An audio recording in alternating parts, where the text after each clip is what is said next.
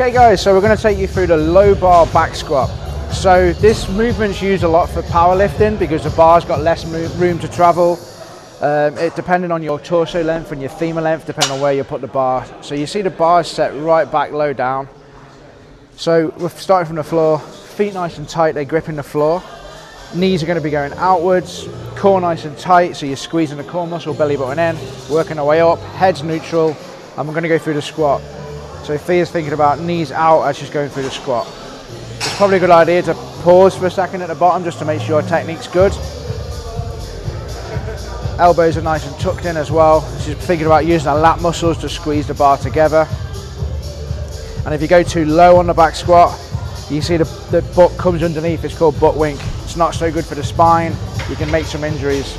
So if Fia comes back up, you can see the way the butt moves. We don't want that to happen. We want it to be nice and sturdy. So see the way it's still now? That's what you want to, that's why you want to be doing the back squat.